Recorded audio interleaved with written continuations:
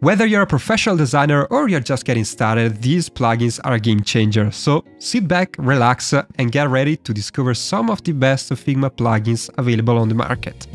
Red Bull! I know for a fact that the default way to choose the fonts in Figma is ugly. You can't see the preview of the fonts if not by going through all of them and selecting them one by one, and I don't understand that. If you don't remember the exact name, you need to take a guess, write the first letters in the search box, and then pray that you've got the right one. Otherwise, you need to waste a lot of time searching for the one that you're looking for. With Better Font Picker, you basically have the same view that you have on Photoshop. Basically, you have all the preview of the fonts that you and the typefaces that you have on your computer. And this is super handy, for example, in a scenario where you have a new project and you need to choose the right typeface for the project. Instead of going throughout all your typefaces in your computer throughout the default Figma font picker, you can download this plugin and everything is going to be way faster. For instance, here I have some text and let's say that I want to pick a font that is really bold and tall, and with the default font picker in Figma, it's really tough and time consuming because, as I said, it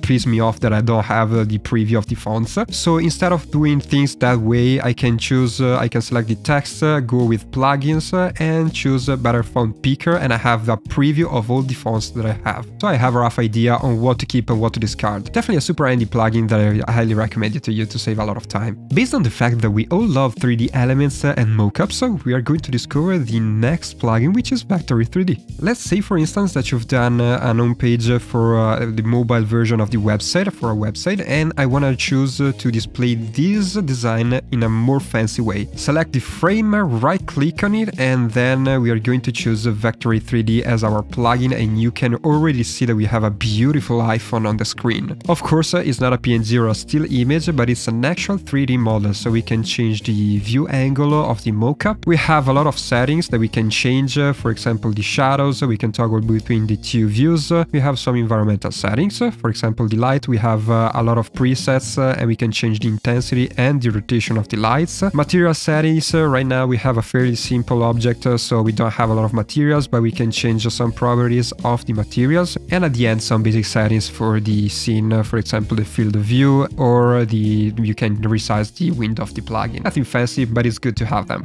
Now, because we have previously selected the frame that we want to put in our mockup, it's extremely simple to create the entire scene. Basically, go and click apply frame and the plugin has to process the scene, but it's extremely easy and fast. And as you can see, we have our design in the iPhone screen, perfectly scaled and everything. We click finish, and then you have the mockup in your Figma file. In that way, you can wow your clients with your designs, and it's a super fancy way to present your work. You can use other models. There is one for a packaging design, for the iMac, so for the desktop version of a website, and other things, so you can play with them. Let's stop for a second, and if you're finding this video helpful, don't forget to subscribe to the channel and to leave a like. My friend, if you're serious about UI animations, you know that you need to use After Effects, and I know that there is the prototype functionality and you can create all the animations in Figma, but you don't have the same freedom that you have with After Effects. I know the Adobe XD users stick with Adobe XD because they have the integration with After Effects, so they can take their designs from the software to After Effects. But with this plugin that I'm going to show you, you can do the exact same, so you can go from Figma to After Effects with just one click, so you don't have excuses anymore to stick with Adobe XD.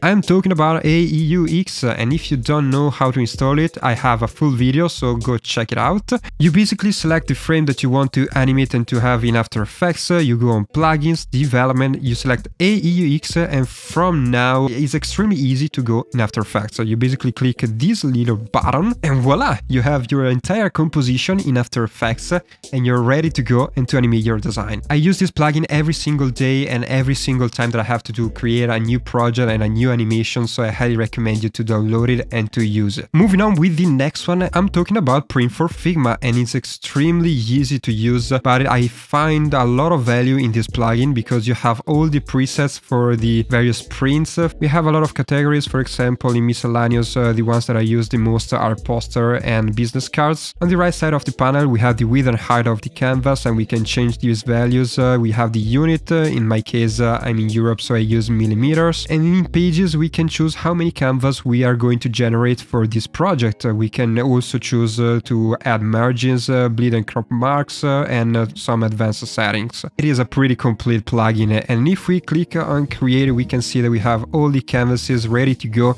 and we can start designing. So if you're a graphic and brand designer, just use this plugin because you're going to save a lot of time and you're going to make sure that your sizes and aspect ratios are right.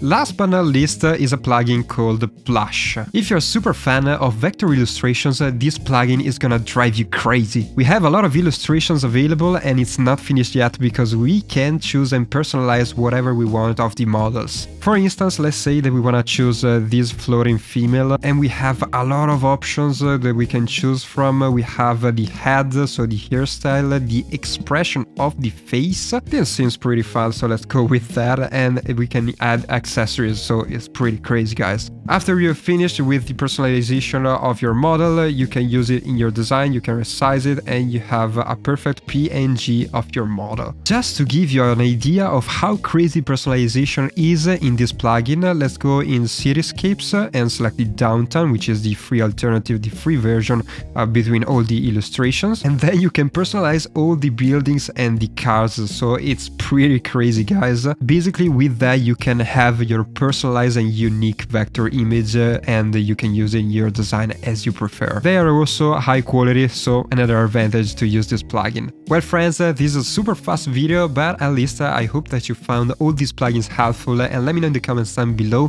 which one did you know and which one didn't you. Smash the like button, subscribe to the channel, and I hopefully see you in the next video.